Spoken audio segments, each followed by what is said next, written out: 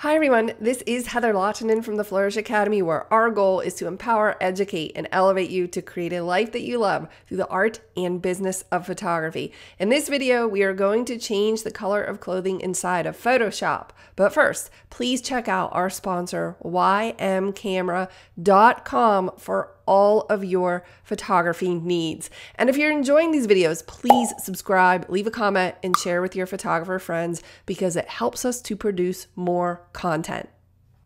In a previous video, we changed the color of the green stripe on our dress on the image on the left inside of Lightroom, but we had to make an individual selection to do that, which can be a little bit time consuming, especially considering that her dress has multiple green stripes. Now, I chose the image on the right for a reason. I wanted to have more area to work with. So if you're interested, make sure you check out the previous video in Lightroom. But the goal here is to compare which one of these is easier or more efficient. They both can do it, but they do it in slightly different ways.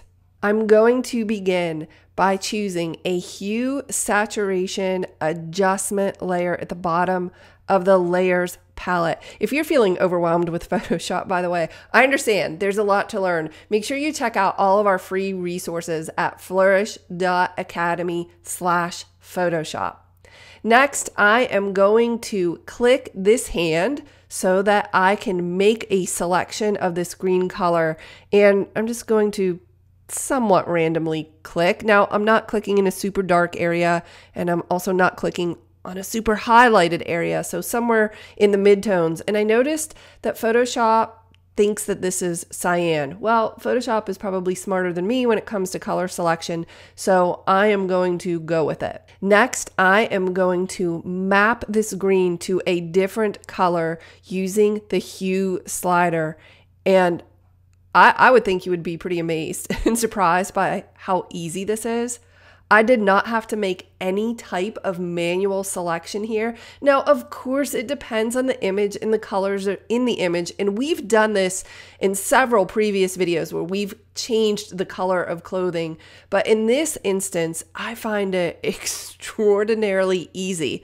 I just had to select the color and then move the hue to a different color. You could also adjust the saturation. So in this case, I have this purple color that looks ridiculous when it's too saturated, so you probably want to pull that down. You can also make this a little bit lighter or darker depending on your preference. Now, one thing that can happen is that Photoshop grabs some color in the background. So let's turn this on or off and see. I actually don't notice anything happening to this background, but if it did, this comes with a layer mask, and you could select the brush tool, make sure that it's black, and then brush out any areas you don't wish to make this adjustment.